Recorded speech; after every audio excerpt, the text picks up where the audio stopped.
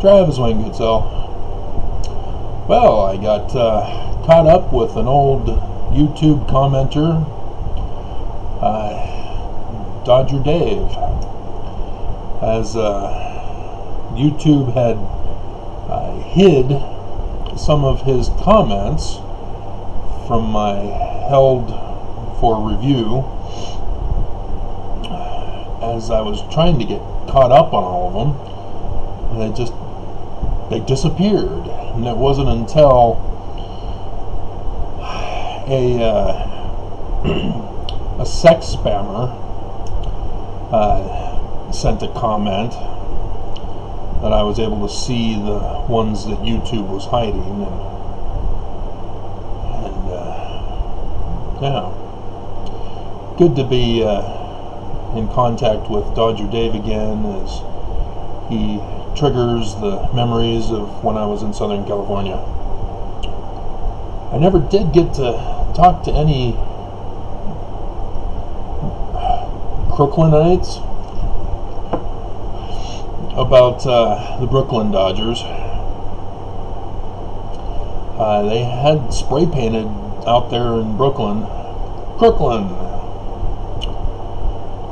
but yeah, good times on the mission, even though the church is false. But Sunday school lesson is going to cover sections 37 to 40, and they singled out the passage from section 38, verse 27. Behold, this I have given unto you as a parable,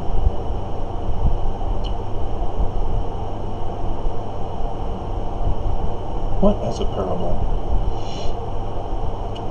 You'd have to go back to, is it 26?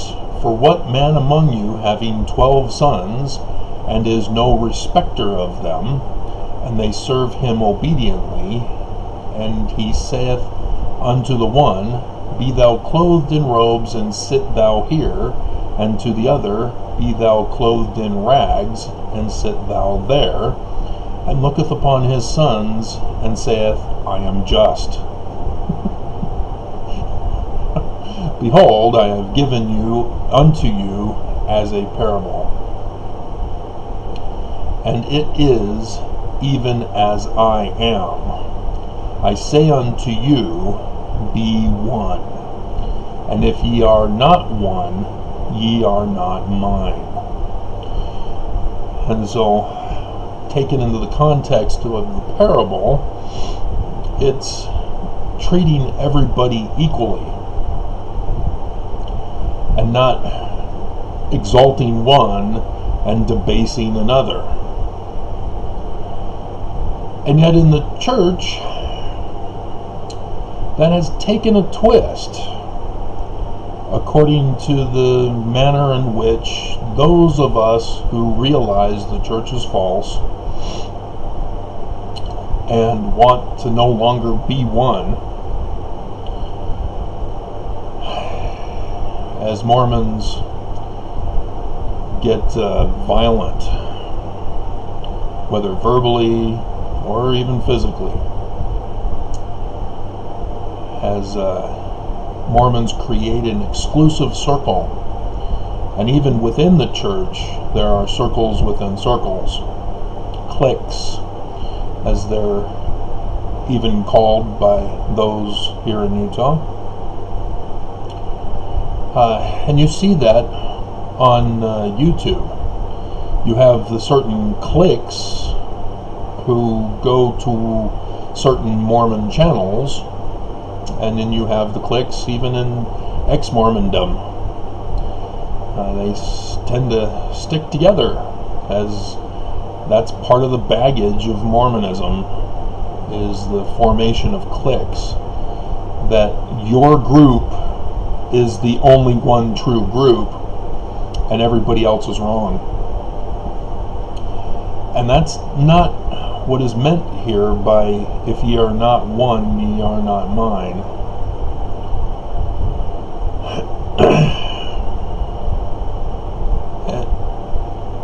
Mormons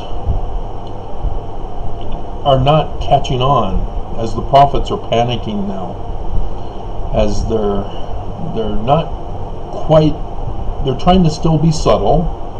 They've still got that old conservative mentality in them, but they're realizing Mormons are getting more out of control and disobedient. And it's that spiritual witness that the prophets had set them up for, to deny science, deny truth, and call spiritual witness truth and knowledge instead. That's not what Moroni is talking about. The Mormons will not listen, because any other interpretation is not one with them, and therefore is wrong, and therefore it is not of God, and is apostate and evil and so forth. But again, that is taken out of context, as verse 26 tells us very clearly. It's how we treat other people as one, that we don't discriminate, that we don't say that, oh, you're the English Anglo-Saxon, and therefore you get exalted, whereas you are a refugee from a bleep hole country, and therefore you must be in rags and banned and punished and shot by cops. We are not one in the church. We are not one in this nation. There is respect for certain groups over others.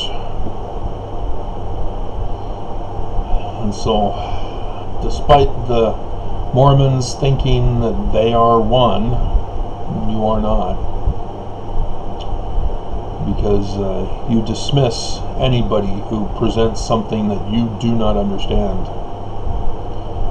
You dismiss me, as those of you who are served in Spanish or other foreign language missions since 2009, you use the scriptures that had my influence in them, and you don't realize it, do you? Nope. You'd rather believe your own little fantasy world that I'm the evil guy, and you have no idea that I'm actually in your life if you are actually obedient and studying your scriptures in those foreign language editions. I couldn't get everything that I wanted in. I rejected a lot. Like trying to show that Joseph Smith was right about calling Peter a seer. That's in the Joseph Smith translation. They didn't want to add Egyptian to the footnotes. So just remember that when you're listening to the lesson in Sunday school, as man, it's getting bad with coronavirus. Watching the children, they have a graph chart of the number of children getting infected, and I'm able to witness, it's like since Tuesday, boom, boom, boom, boom. It's almost as if the kids who went to church on Sunday got infected and then took it to school and infected everybody at school. So it's going up, and that's scary, because we're never going to get out of this if you don't cut it out. The government has to cut it out. The church has to cut it out. And they don't, because they want it spread and escalated. They want the division. They don't want to unify us. They don't want to treat us as equals. This virus specifically targets the weak, those who are poor because they can't afford health insurance. and those who are minorities, whereas the rich whites are the ones in better health because they're richer. So yeah, there is no unity that is going on. So it's the weekend.